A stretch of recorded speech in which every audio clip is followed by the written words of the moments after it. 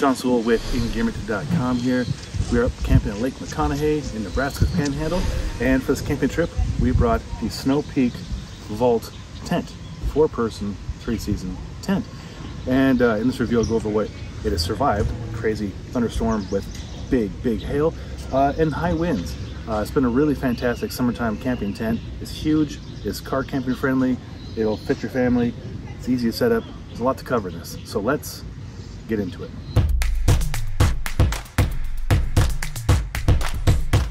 Starting from the outside, we'll talk about sizing. So for reference, I'm a 6'1", 215-pound adult male. This tent is 17 feet long, so I'll walk you through from end to end. So this is a very sizable tent, as you can see. 2, 3, 4, 5, 6, 7, 8, 9, 10, 11, 12, 13. I get about 15 paces, but it's a very long tent. In the rear, we have a rear vestibule. We'll start there.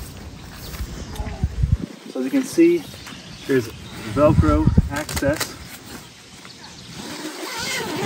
right here. And here's the rear door. It's very sizable. The rear door is mesh backed as well as tent material back, so you can have privacy as well as keep debris from coming into your tent, rain or snow, what have you. And as you can see here too, the tent is suspended from the outer tent. So your first time setting this up, you'll need to clip in the tent here, and there. But after that, the inner tent will go up at the same time as the outer tent, which makes it very handy. You can see a bathtub style floor. You can see the spiders it does not come with. We have acquired in the process. We'll go around front.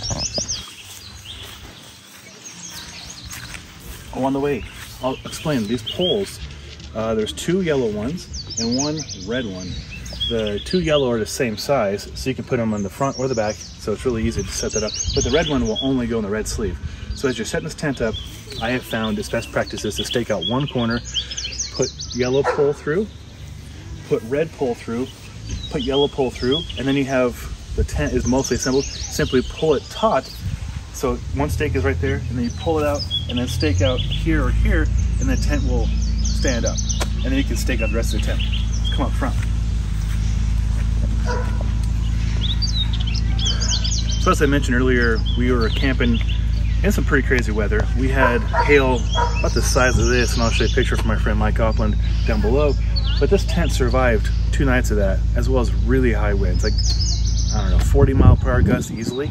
And, you know, as always, guy out your tent, but this thing handled it like a champ. For reference, our rooftop tent actually had about 40 dents in it. So the hail was pretty substantial, wind was pretty challenging. The tent handled it like a champ. It's kind of like a Scandinavian tunnel style tent, but more of a family car camping price point, as well as size. We've tested a lot of Scandinavian tunnel style tents, and they're much smaller than this usually. Do a great job when set up correctly with the wind, but they don't provide the size space this one does. I'll walk you guys through the sizing. So the inner tent can be removed during a storm, and you can have like 6 people here, no problem. Camp chairs around and everything. But how we used it, we set it up, and you can see the matching door right there with the mesh backer and the tent material. But you can fit 4 full-size sleeping pads, extra long, extra wide, lengthwise or widthwise in the tent. So that's pretty sizable. The polyurethane coating and a water resistance of 2000. I don't know what that really means to you out there, but I can tell you it lasted through a thunderstorm, no problem, it didn't wet out. And condensation management was actually really impressive. I simply had the rear vent open like I showed you, but then I had the front door open throughout the entirety of the storm, and then I had the door closed, but the top part ventilated, and my wife, dog, and I were totally fine, no condensation whatsoever, which is pretty amazing. So obviously venting out really helps. Material, like I said, is robust, so it being a heavier waterproof material is going to be heavier in weight. It's about 20 pounds all in for the tent, the beefy poles, the stakes, and the big storage bag. So this is obviously not a backpacking tent, but for car camping and overlanding, this thing is awesome. It's been a fantastic joy to use. Also worth noting is there is multiple ways to enter the tent. We had the rear door, which you saw, rear vestibule, front vestibule, front door, which we're showing you right now, and then check this out, we have a side door.